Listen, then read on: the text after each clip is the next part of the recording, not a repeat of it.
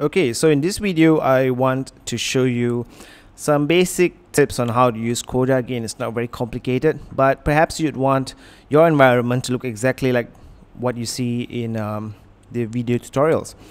So once you've set up Coda, the first thing you can do is set up a site. You don't have to do this, but it makes it easier for you later on to start working. So click on the plus icon here, and for the name of your site, just you can put whatever you want.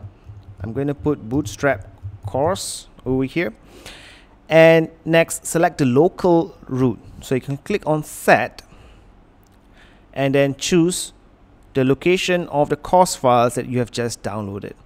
Okay, so this is the course file over here. There's a template site and there's also your project, but you can just use the main folder or the main enclosing folder over here and click on select to set that up. Now click on save. Okay, so the site has been set up, and when you double click on that site, you can see all the files of the site in the right hand section here. In the sidebar, you can see the files in your site, which is the course materials that you have been provided. So to start using the files, you can just double click on any of those files over here, and what Coda does is it opens a thumbnail of the site or the files that you're working with right on top. So if I open two files, I can easily switch between both the files by clicking on the icons over here. Now to be more advanced, of course, I don't really like to look at the icons over here. So for the rest of the course, what I'm going to do is I am going to remove the icons. So I'm going to click on text only. So they will look like this. But if you still want to see the icons, you can click on small icon and text. So you get something like this. It doesn't really matter, actually. It's really up to you. But I do this just to save some space to be able to show you better. Now the next thing that you can do is, if the text is too small in Coda, in the Mac environment, you can click on Command plus or Apple plus or whatever you want to call it. So when you click on Command plus, the text actually gets larger, and that makes it easier on the eyes, easier for you to look at what you're doing. And you can click on Command minus to make the text smaller.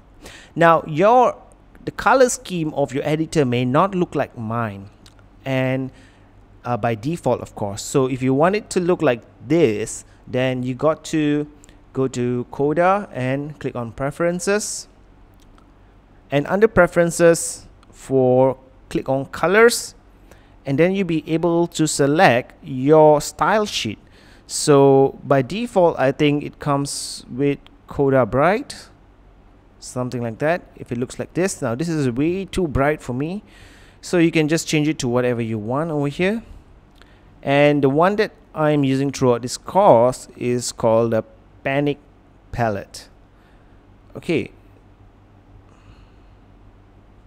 and there's also one in gray called Special Spot. So let's switch back to Panic palette. Now if you don't see an option for Panic palette over here, it means probably you don't have this palette in your local installation of Coda.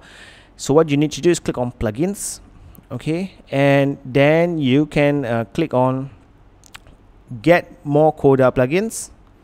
That will bring you to the Coda website with the plugins, and on this page you can click on themes, and here you have tons of themes, tons of stuff for you to choose from.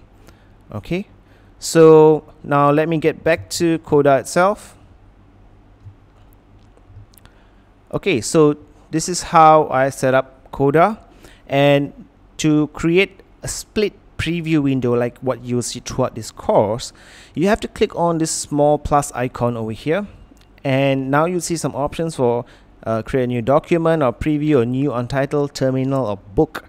So I'm going to click on preview, and now you have the split window here for the preview. And this is how I choose to do the course, because I want you to be able to see the real-time changes as you are typing in the HTML, and I think that makes it really, really fun. You can click here at the divider, and you can move this up or down to resize the window And you can also move this window to the left if you want to, but I recommend that you just leave it like this. It's the ultimate or the optimal way for you to actually start editing the HTML files that I provide in this course. Okay, so that is the basic how-to for using Coda, and let's get on with the rest of this course to actually create and learn on Bootstrap.